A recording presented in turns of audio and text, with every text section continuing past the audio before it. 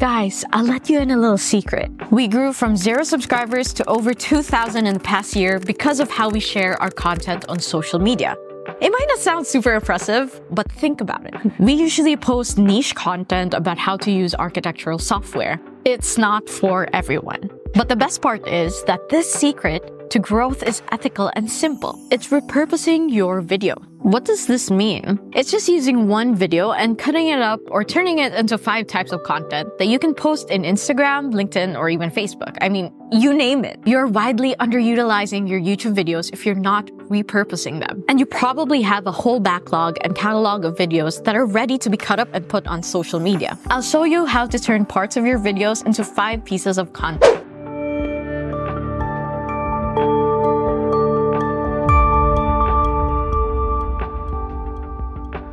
Repurposing your content is a huge time saver. Instead of creating brand new videos for every platform, you can simply take snippets from your longer YouTube videos and turn them into engaging short-form content. It's about working smarter, not harder. The key to repurposing is to find those golden nuggets within your longer videos. These are sort of like valuable segments around 30 to 60 seconds long that can stand alone as individual pieces of content. This could be a small quote in the video that would really speak to your audience, an intriguing topic or something that would help them with a concern like, will AI replace architects, for example? Instagram is really pushing short clips on people's feeds, and this is a great way to reach people outside of YouTube and lead them to your videos. Here's how to find them. Watch your YouTube video at 2 times speed. This will help you quickly identify the most interesting and engaging parts.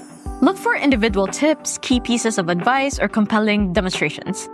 These are all great candidates for short-form content. Mark the beginning and end of each golden nugget so you can easily find them later. Once you've found your golden nuggets, it's time to edit them into short, engaging video. Alright, so here are a few tips. Use a video editing software like Final Cut Pro or Descript to isolate the golden nugget. Remove any numerical references like tip number 2 if they don't make sense. For example, if someone is watching a short about tip number 2 but they don't see tip number 1, the content might not make sense. Avoid making your shorts, reels, or TikToks longer than 1 minute. People on social media generally want bite-sized content and are less likely to watch longer videos. There are some awesome AI tools that can help with repurposing, including Descript, Riverside, and Opus Clips. These tools can help with splicing key points throughout your video and even creating captions. They're usually paid but offer free versions and are usually a good investment. We do this a lot for Architect My Business and AI for Architect. And we're always surprised by how easy it is for the AI to find these clips, which would typically take hours to do.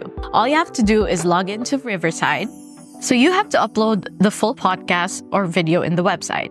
Once you have it uploaded, just click on the video. Then click Magic Clips and select 30 to 60 second video to generate your clips. If you want to learn more about AI tools, you can watch our video in the card above.